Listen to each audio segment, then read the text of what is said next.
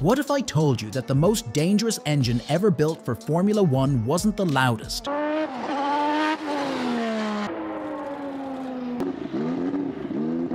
Wasn't the most explosive, and never once tried to kill its driver? What if I told you the deadliest weapon of the entire turbo era was quiet, not chaotic, not violent, just cold, precise, unstoppable? In a decade where teams were melting pistons, blowing turbos sky high, and detonating engines with every tiny mistake, Honda created something completely different. An engine with no fear, no rage, no drama. An engine that didn't win by out-muscling the competition, but by outthinking them. A weapon so efficient, so calculated that the FIA realized, way too late, that nothing on the grid could survive against it. And that engine was only 1.5 liters. When it came on boost, it didn't roar, it didn't scream, it didn't explode, it whispered. A clean, surgical sound that let everyone know, this is not a battle, this is a procedure.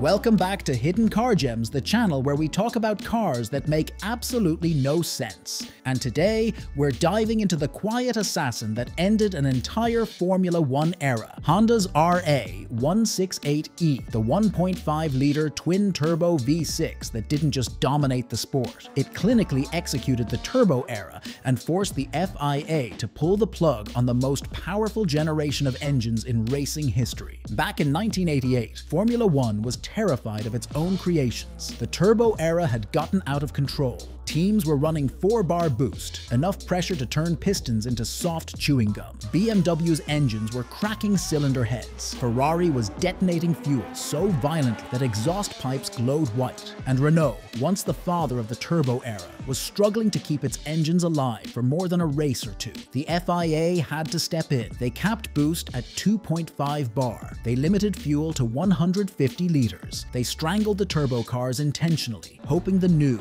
naturally aspirated 3.5-liter machines would rise up and reclaim the sport. Everyone expected the turbos to die quietly, but the only thing that actually died was the FIA's plan. Honda looked at the new rulebook and didn't complain. They didn't panic. They didn't scale back. They simply went into the laboratory and built something the world had never seen. While every other manufacturer tried to modify their existing engines to fit the new rules, Honda threw their old turbo engine in the trash and started fresh, with nothing but restrictions to guide them. And from those restrictions, they shaped a masterpiece. The RA168E wasn't just an engine. It was a calculation, a formula, a precision instrument designed to win races without wasting even a molecule of fuel. It had an 80-degree V6 layout, 2 tiny IHI turbochargers, magnesium compressor housings, ceramic turbine wheels, an aluminum silicon head, a ductile iron block that refused to warp under heat, and fuel injectors that pulsed like medical equipment. Nothing was oversized. Nothing was aggressive. Everything was balanced. It didn't behave like a turbo engine. It behaved like a machine built for a vacuum chamber. Predictable, exact, controlled. Senna said the power curve felt like it was drawn with a ruler. Prost said the throttle response was unnervingly clean.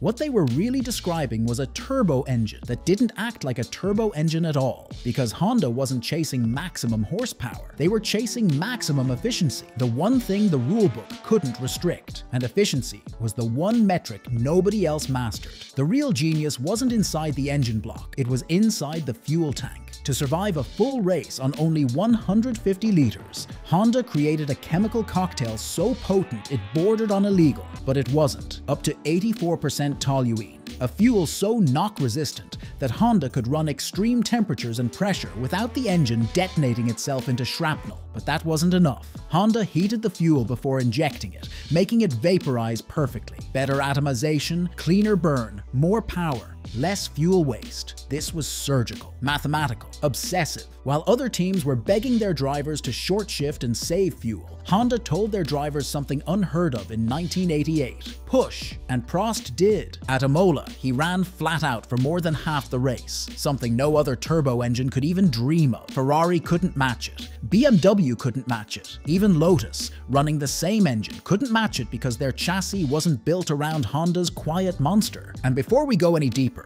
let me ask you something. If you're enjoying this breakdown of how a tiny 1.5-liter engine outsmarted an entire era of F1, consider hitting subscribe. This channel grows only because of you, and the bigger we get, the crazier the stories I can bring you. Alright, let's talk about the machine Honda turned into a scalpel, the McLaren MP44. The MP44 wasn't just good, it was engineered around the RA168E with the same cold precision Honda used. A low chassis, a small tank, a reclined driving position, a gearbox tucked so tightly against the engine it looked like one organism. The entire car was built with one philosophy. If the engine wastes nothing, the car must waste nothing. When Senna first drove the MP44, he said it felt like the car wasn't fighting him, it was cooperating. Like the machine wanted to win as badly as he did. And when the RA168E boosted up at full throttle, it didn't scream, it whispered with confidence.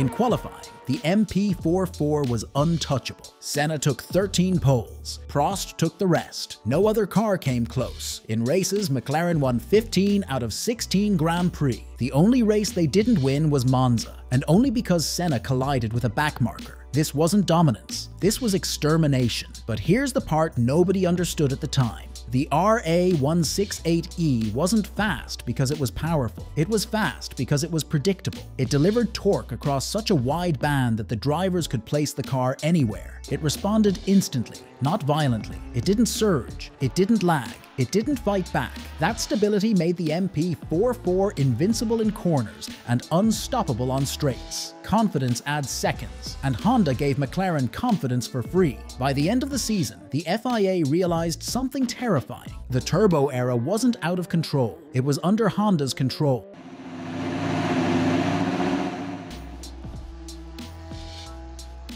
If Honda stayed in Formula 1 with this engine, nothing, absolutely nothing, would stop them. Not Ferrari, not Renault, not BMW, not even rule changes. So the FIA killed the entire concept. No more turbos, no more boost, no more RA168E. The engine wasn't beaten, it was banned, because when you build something so perfect, the rulebook can't contain it.